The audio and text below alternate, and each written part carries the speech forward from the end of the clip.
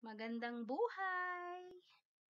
Ang ibabahagi ko po sa inyo ngayon ay tungkol po sa DepEd Order number 018 Series 2021 dated May 25, 2021.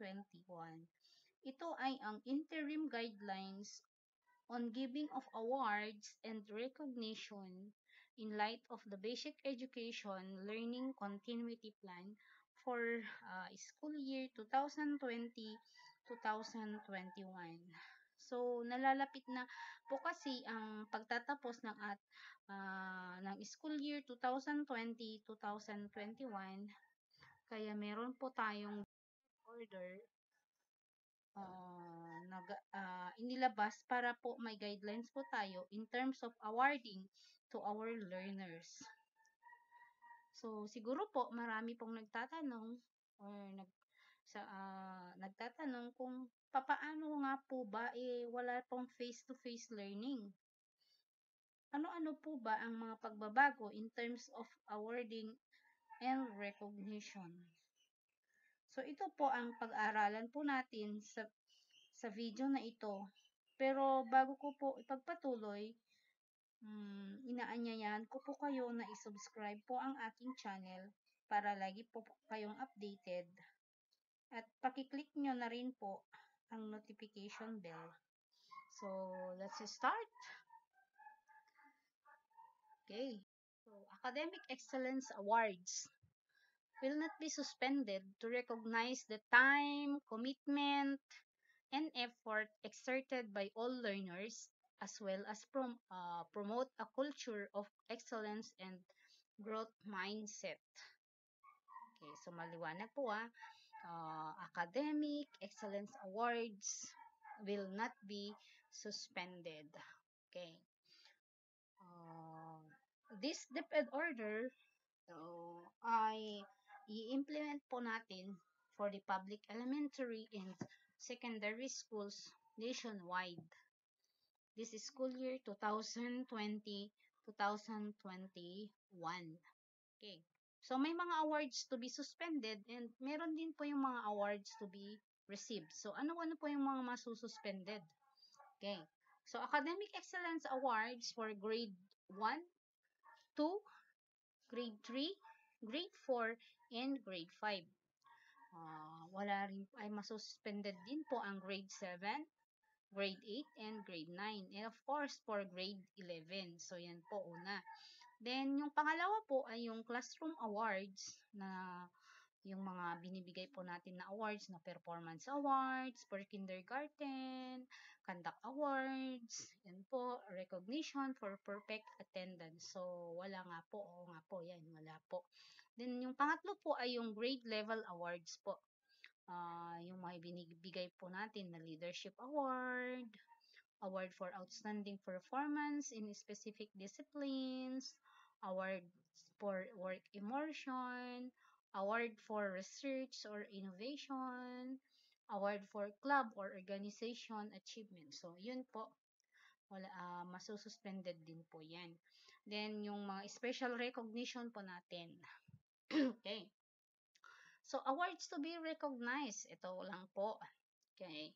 Academic Excellence Awards for graduating or moving up learners for grades 6, 10, and 12 lang po ang mare-recognize po natin. Oo nga po.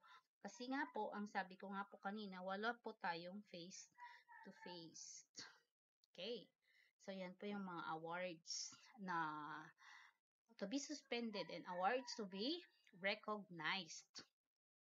Then, we have also the Academic Excellence Award na kung saan meron dapat silang ma-achieve na average. Okay, yung pinakamataas nga na karangalan po o yung with highest honors, dapat po ang average po nila ay 98 to 100. Then, yung susunod po na awards ay yung may mataas na karangalan or with high honors na dapat din po ang average po nila ay 95 to 97. Yan po yung mga basehan. Then, with honors or yung may karangalan, dapat din po ang average po nila ay 90 to 94. Okay po?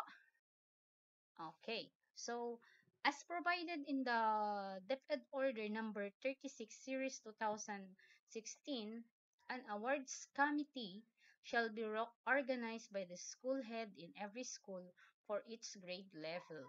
So for grade 6, 10, and 12. Okay. All right. So for small schools, kailangan po dapat ang awards committee natin shall be organized din. Organized din po siya. Dapat iisa lang po. Then, the committee must be composed of at least 3 members from the teaching staff, the guidance counselor, or the designated teacher. The total count of committee members shall be an odd number. Then the next one is the chairperson of the awards committee could be any of the teachers or department head or grade level chairperson.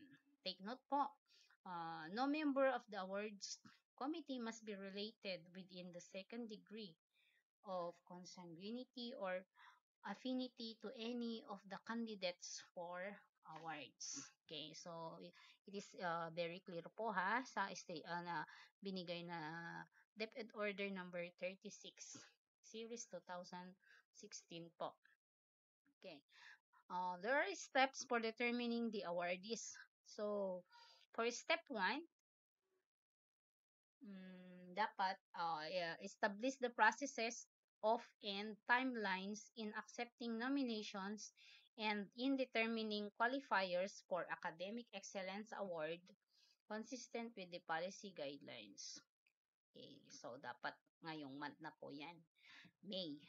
Step 2, dapat nakapag-seek na rin po kayo ng approval from the school head on processes and timelines. Ngayong May na rin po yan. Then step 3, communicate the approved processes and timelines on the school community.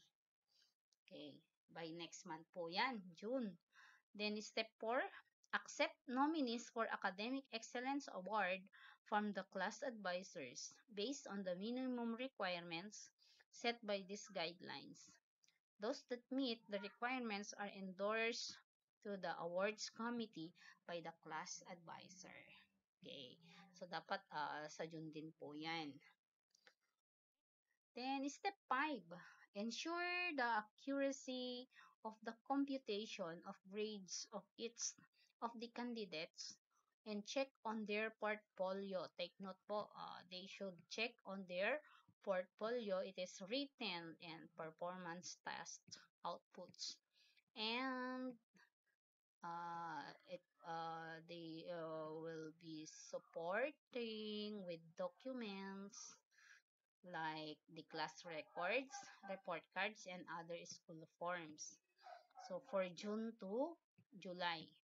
Then for step 6, submit results of the evaluation and deliberation to the school head for approval. Okay, papa-approve na po kay school head yan. For deliberation and approval. So, June to July din po yan.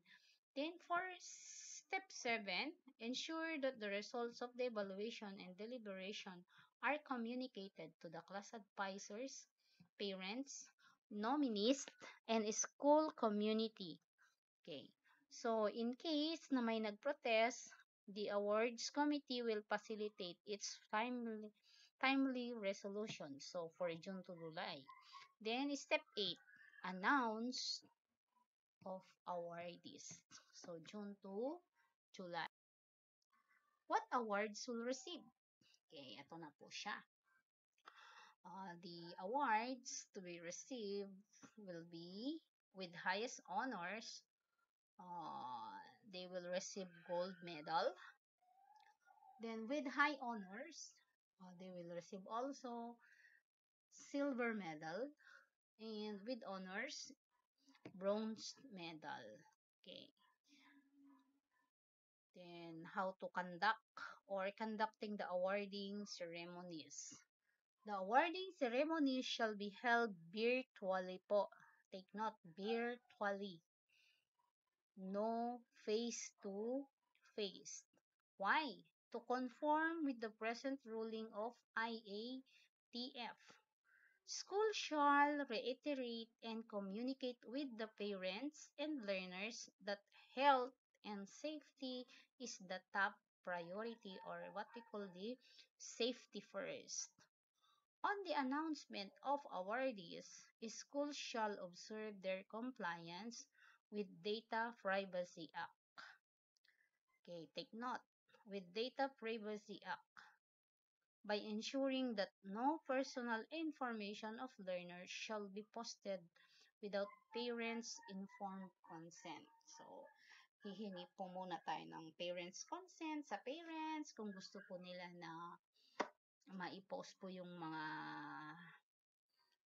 results. So, that's the time. But take note, we should always respect, or we should always be guided with the Data Privacy Act. Okay. So, ito naman po yung mga program of activities. Okay. So, program of activities na dapat nating sundin.